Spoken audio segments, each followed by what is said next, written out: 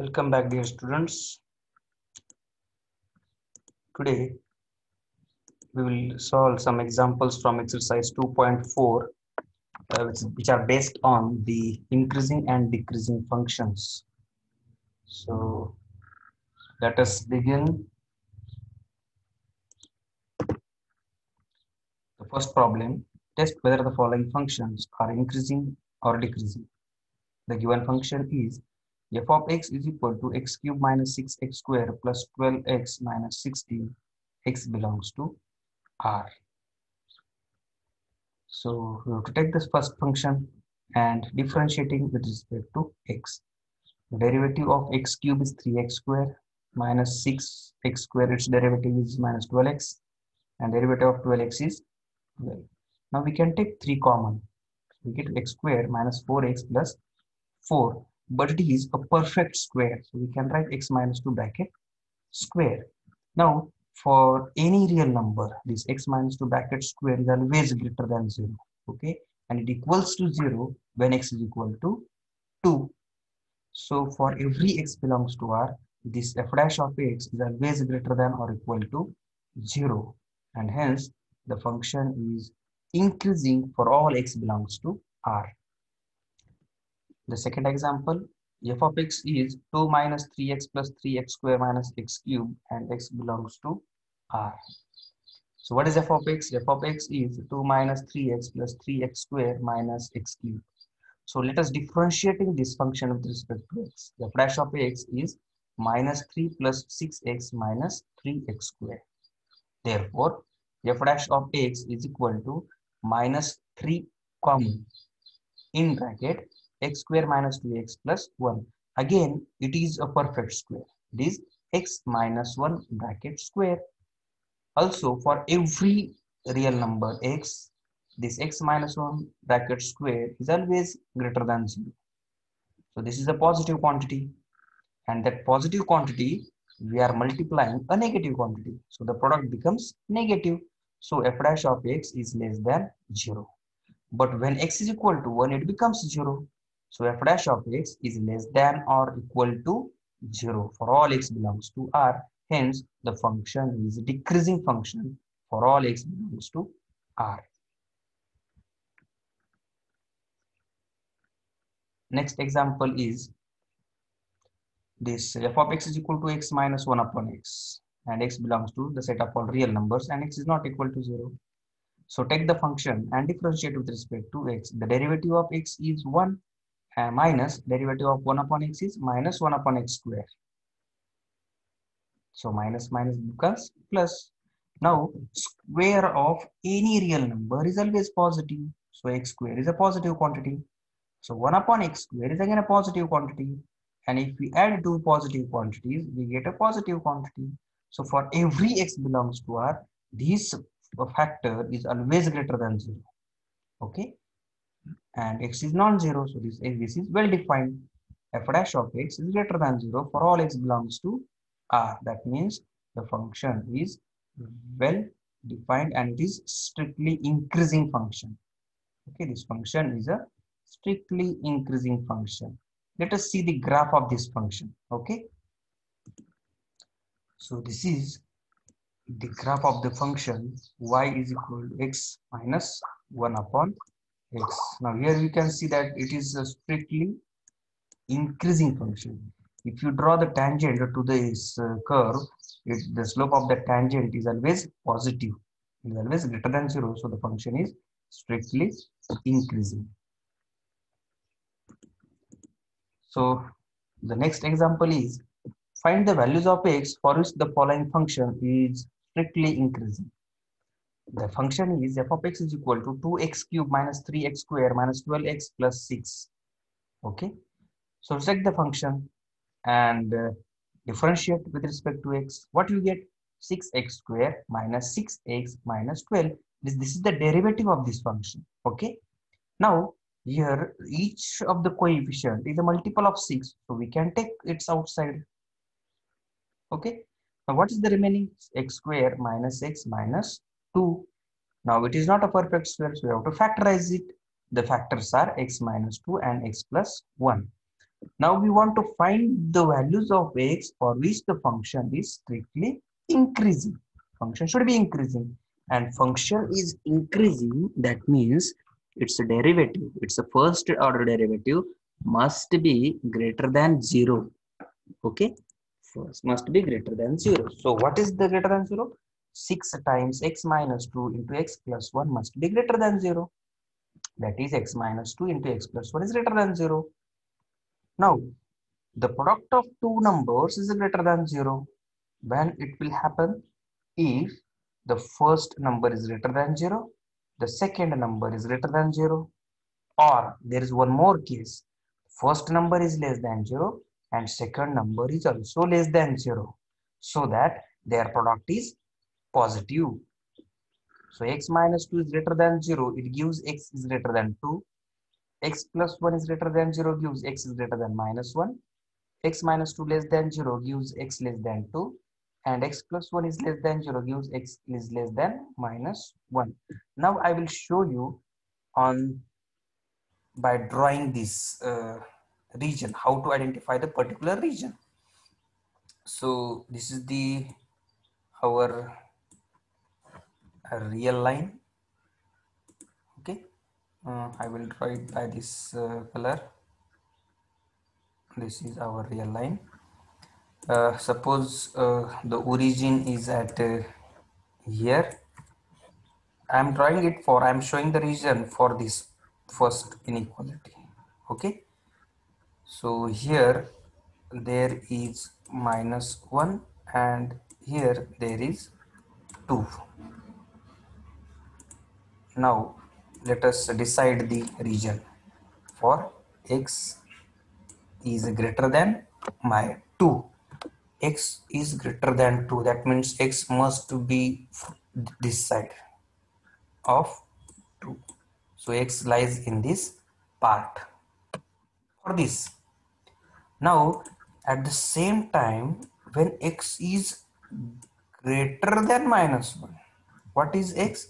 X is greater than minus 1. Here is x minus 1 and x is greater than this. So x lies in this region. Okay, so there is and, so we must have all those x. We must find those x which will satisfy the first inequality as well as the second inequality. Now, if we see this figure, what are those common points then? So the common points lies in this part only. Okay, so what is the solution set then? The solution set is x is greater than 2. This is the solution set from the first case. Okay, now what we will do, we have to think of this second case. Okay, now for second case, let us draw another figure.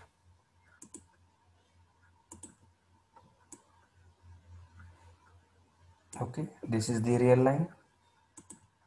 Here there is 0, here there is minus 1, and here it is 2, and we are now we are thinking of this part, this second part. What it tells? Now it tells us the x is less than 2. How is x? X is less than 2. So x lies in this part. Okay. And at the same time, the other part tells us that our x must be less than minus 1. X must be less than minus 1. So here it is minus 1 and x must be less than that. Again, you can think of the common solution, common part. So you can write it as all those x which are less than minus 1. So by this way, you can clarify or you can decide the which part of the solution set we must take. So from this first part we get x is greater than 2, and from the second part we get x is less than minus 1. So f is strictly increasing whenever x is less than -1 or x is greater than 2. In both the cases our function is strictly increasing function. Okay, now the next example is uh, find the values of x for which the following function is strictly increasing. Take the function, differentiate with respect to x. What is the derivative? Derivative of 3 is 0, derivative of 3x is 3, derivative of minus 3x square it is minus 6x, and derivative of x cube is 3x square. So we can take 3 common, x square minus 20 minus 3 times x square minus 2x plus 1. So it is a perfect square, so x minus 1 bracket square. Now for every x belongs to R, this square is always positive. So the 3 times x minus 1 bracket square is always positive, and it is equal to 0 when x takes the value x is equal to 1. So in either case, f dash of x is greater than or equal to 0 for every real number. And hence the function is increasing function for x belongs to R. If I want to say strictly increasing, then I have to remove 1 from the set. So f is strictly increasing for x belongs to R and R minus singleton 1. If I include this one, it becomes 0, and I have to write f of dash of x is greater than or equal to 0. Now find the values of x for which the following functions are strictly increasing. F of x is given. So what we will do with the given function f of x? Differentiate with respect to x. We can take 3 common, x square minus 4x minus 12, factorized it. The factors are x minus 6, x plus 2. Now we want to find the x for which function is strictly increasing. So we must have f dash of x is strictly greater than 0. Okay, this is for strictly increasing. So this must be happen. Now 3 is a positive. We can divide throughout. So x minus 6 into x plus 6, x plus 2 is greater than 0. So product of the two numbers is greater than 0. From this I can conclude that the first factor is greater than 0, second factor is greater than 0, or it may possible that the first factor is less than 0 and second factor also less than 0. So if we conclude these from these two equations, so I can write either x is greater than 6 or x is greater than minus 2, or x less than 6 and x less than minus 2. Now no need to draw any drawings. Okay, I can directly say that here x, how is the x? X is greater than 6. And what this tells? X is greater than minus 2. So we have to think of the both the inequalities together. And then I will realize that if I choose x is greater than 6, all the numbers which are greater than 6 are greater than minus 2 also. Okay. So from this I will choose x is greater than 6. Now in this second case, x is less than 6 and x is also less than minus 2. So the numbers which are less than minus 2, definitely they are less than 6. So the solution of this set is x less than minus 2. Okay. So what you get?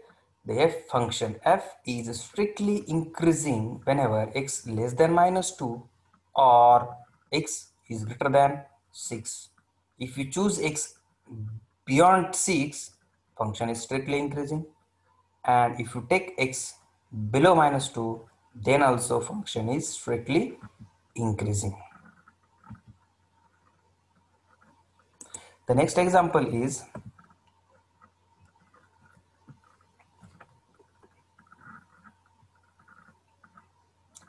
find the values of x for which the following function are strictly increasing. You have to think of strictly increasing. Take the given function, differentiate with respect to x. Okay.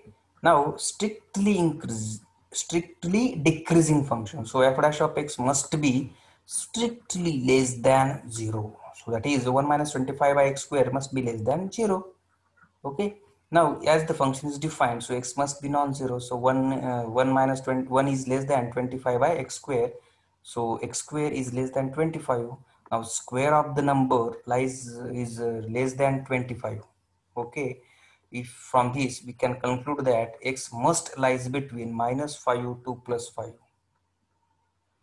Okay. If you take any number from -5 to +5, it's a square always less than 25. Okay, so we can conclude that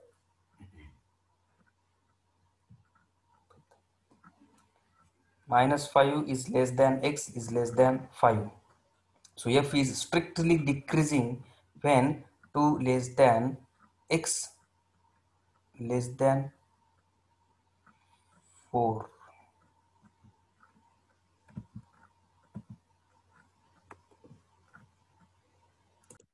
F is strictly decreasing for -5 to +5.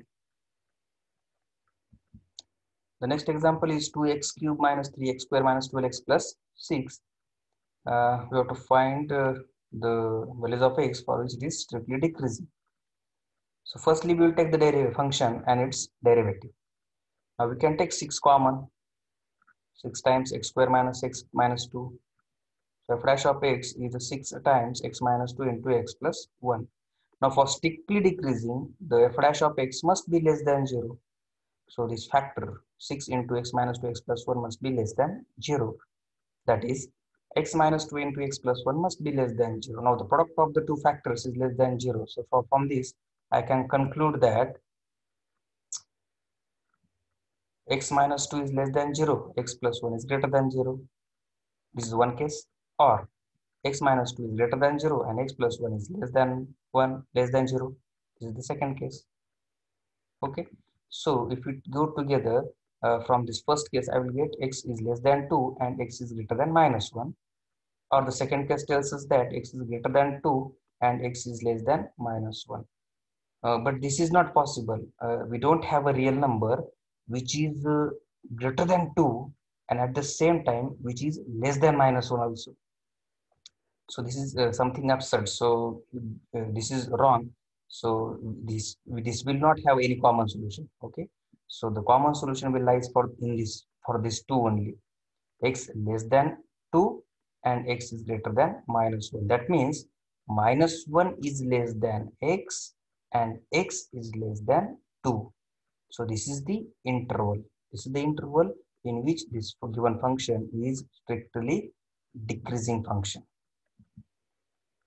Now moving further, let's see some next example. F of x is equal to x cube minus 9x square plus 24x plus 12. This is the function. So differentiating with respect to x, f dash of x is 3x square minus 18x plus 24. Now here also we can take 3 common and then factorize this polynomial x square minus 6x plus 8. Its factors are x minus 4, x minus 2. Now how to factorize that you have learned from 8th standard, 8, 9, 10th, in 11th also. So x minus 4 into x minus 2. Now we want the values of x for which the function is strictly decreasing. For decreasing, f dash of x is less than 0. So 3 times x minus 4 x minus 2 less than 0. So 3 is a positive number. So x minus 4 into x minus 2 must be less than 0. From this we conclude that x minus 4 is less than 0 and x minus 2 is greater than 0. So one is positive, one is negative, product is negative. Again, one is negative, other is positive, the product is negative. So x is less than 4 and x is greater than 2. And the next case is x is greater than 4 and x is less than 2. Here we don't get a real number. Here we will not get any real number which is uh, greater than 4, which is greater than 4 and at the same time it is less than 2, which is not possible. So only possible case is x is less than 4 and x is greater than 2. So the numbers which are greater than 2 and less than 4. So they are lies between 2 to 4. They are lies between 2 to 4 and hence the function is strictly decreasing only in between 2 to 4. Now the next example, find the values of x for which the function f of x is equal to x cube minus 12x square minus 144x plus 13. Either it is increasing or decreasing. We don't know anything. You have to decide. So take the function, differentiate with respect to x. What you get? The derivative is 3x square minus 24x minus 144. Take 3 common. You get x square minus 8x plus minus 48. Now we can factorize this quadratic polynomial x minus 12 into x plus 4. These are the two factors. Now we have to think of the increasing and decreasing. So let us start for increasing function. When we say that the function is increasing, if its derivative is greater than or equal to 0, that is 3 times x minus 12 into x plus 4 is greater than or equal to 0. So the product is greater than or equal to 0. Now this product is greater than or equal to 0 means x minus 12 is greater than or equal to 0, or x plus 4 is greater than or equal to 0, or x minus 12 is less than or equal to 0 and x plus 4 is less than or equal to 0. First case gives x is greater than or equal to 12 and x is greater than or equal to minus 4. So from this I can conclude I want x which is larger than 12 and at the same time larger than 4. So we must have the x is larger than 12. Okay. And what is the second case tells us that we want a x which is less than 12 and at the same time which is less than minus 4. So we conclude x must be less than minus 4. So we get the two values, x is greater than 12 and x is less than minus 4. In these cases, the function is strictly increasing.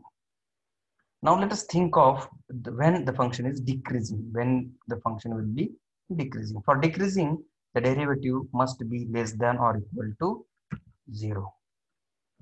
So again, we will go through both the cases. We get x is greater than or equal to 12 and x is less than or equal to minus 4.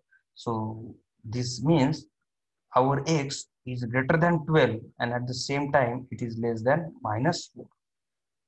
It is not possible. There is no real number. There is no such a real number which is greater than 12. That means it is a positive, and it is less than minus 4. That means it is a negative. Not possible. So the only possible thing is x less than or equal to 10 and x is greater than or equal to minus 4. That means the number, the value lies between minus 4 to 12. So this is the case. This is the interval in which our function will be decreasing. Okay. So this is all about function increasing and decreasing for this function. Now the next example is f of x is equal to 2x cube minus 15x square minus 144x minus 7. Again, we have to think of strictly increasing and strictly decreasing. So take the first derivative, take 6 common, factorize it, you get these factors. Now, first case, f is strictly increasing. So f dash of x is greater than 0, strictly increasing, so greater than 0. So this is greater than 0. So the product of two factors is greater than 0 when both are positive or both are negative. Now the both are positive means x is greater than 8 and x is greater than minus 3. Okay, x is greater than 8 and x is greater than minus 3. And the second case, x is less than 8 or and x is less than minus 3. So the first case, what else is that we want a real number which is greater than 8 as well as which is greater than minus 3. Now every number which is greater than 8 is greater than minus 3. So we get x greater than 8. And in second case, x less than 8 and x less than minus 3. We want a real number which is less than minus 3 and at the same time it is less than 8. So we conclude that x is less than minus 3. Every number which is less than minus 3 is also less than 8. So function is strictly increasing when x is less than minus 3 or x is greater than 8. Now let us think of strictly decreasing.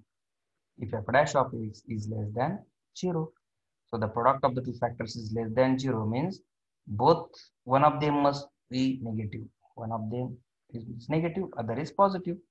So if we do this, if we get the inequalities as x is greater than 8 and x is less than minus 3. So there is a real number which is greater than 8, means positive, and which is less than minus 3. That means it is negative. There doesn't exist any number which is positive as well as negative. So this is not true. So what is the true? X less than 8 and x greater than minus 3. That means the x lies between minus 3 to 8. I will combine these two inequalities. Minus 3 less than x, x less than 8. So this is the interval where the function is strictly decreasing. The next example is f of x is equal to x upon x square plus 1. Again, we have to think of strictly increasing or strictly decreasing. Take the function. Now here we have to use the quotient rule to find the derivative of the function.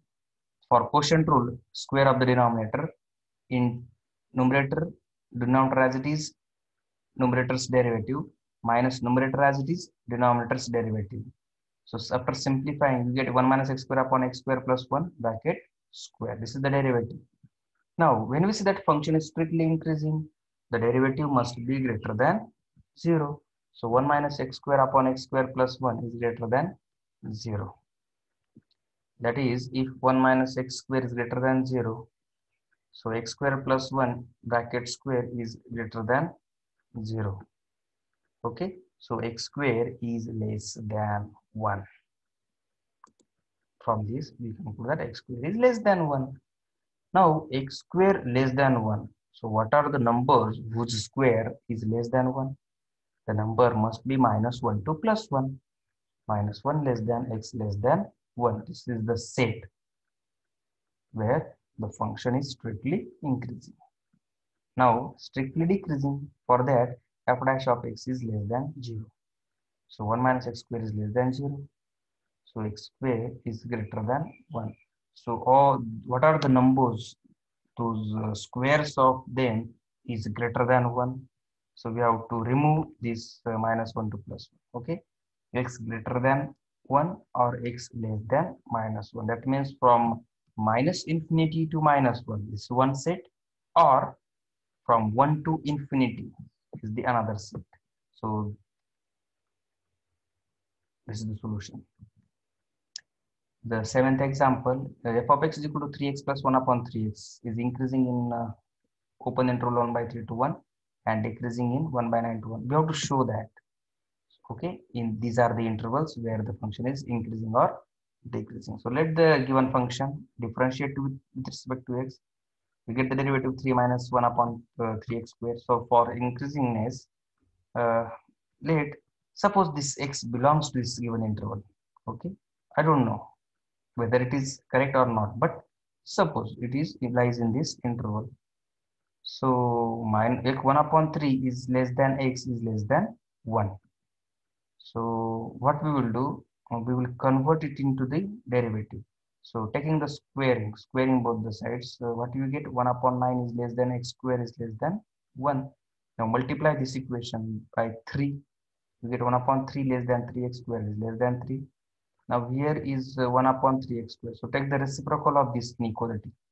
What you will get? You get 3 is greater than 1 upon 3x square is greater than 1 upon 3. Now there is one minus sign. So multiply this inequality by minus 3 less than minus 1 upon 3x square is less than minus 1 upon 3. Then here is plus 3. So add 3 to this inequality throughout. Okay. So what is the given in this? It is our derivative. It is our derivative. That is f dash of x. So our f dash of x is lies between 0 to 8 by 3. That means f dash of x is greater than 0 for every x belongs to this 1 upon 3 to 1. So the function is strictly increasing in this interval. Okay. For decreasing, again we will take x belongs to the interval. So 1 upon 9 is less than x is less than 1 upon 3. Taking the square, 1 upon 81 is less than x square is less than 1 upon 9. Then multiplying by 3. Okay. taking the reciprocal multiplied by -1, then adding 3 to throughout this inequality, you get -24 is less than f dash of x is less than 0. That means your derivative is less than 0 for whenever your x belongs to this 1 upon 9 and 1 upon 3. So the function is decreasing.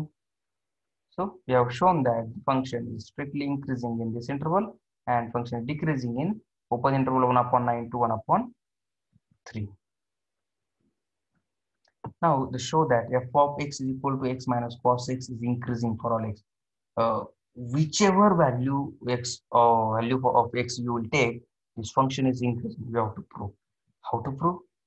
Again, take the function f of x, differentiate with respect to x. What is the derivative of x minus cos x? It is 1 minus of minus sin x. That is 1 plus sin x is the derivative. Now, we know that the sine function is a bounded. Sine always takes the values between -1 to +1. If we choose any real number x, the value of sine x always lies between -1 to +1. So add throughout 1, we get 0 less than or equal to 1 plus sine x is less than or equal to 2. Okay, but this 1 plus sine x is nothing but f dash of x. So f dash of x lies between 0 to 2. That means we can conclude that f dash of x is always greater than or equal to 0 for every x belongs to R. And hence f is increasing for all x. So these are the examples on increasing and decreasing part of the applications of derivatives. Now we will stop here.